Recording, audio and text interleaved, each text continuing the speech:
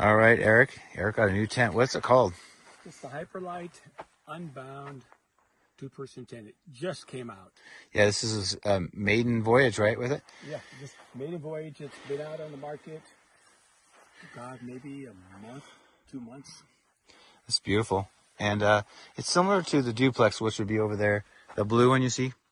But they've improved it, right? So they've like learned what it did well, and they've added things to it.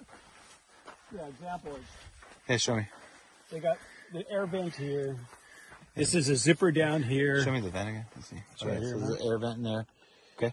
And then if you know from your triplex, yeah, it doesn't have the zippers rainbow all the way down, so the net falls on the ground. Right. So this net will, goes from there. I can bunch it up right here, and it doesn't fall on the ground.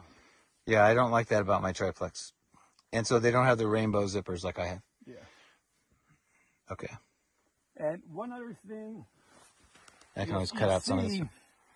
Right here, on the corners, you can peg in the corners of your bathtub floor. So that will help where you're not pushing your pad out underneath the tent where the water gets in. And that would be an easy fix. I mean, you could use those little things that you buy, those little tags. Yeah.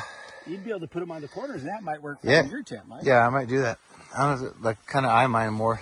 Yeah, I really like how this comes down low to the ground. You guys can see this seam going across with about 6 inches of material. I like how low to the ground to help out water and wind. Yeah, and if you look over here too, Mike, this is one piece, 2 pieces, yeah, look at the pieces seams of material.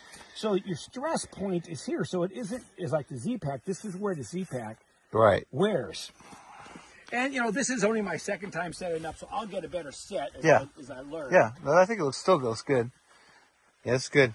It is a little translucent. Imagine in the sun, it'd probably be pretty translucent, but I'm really liking this. It's got reflective things on each reflective things there. Yeah. And this is the Lawson reflective cord. Oh, it's reflective cord too. Okay.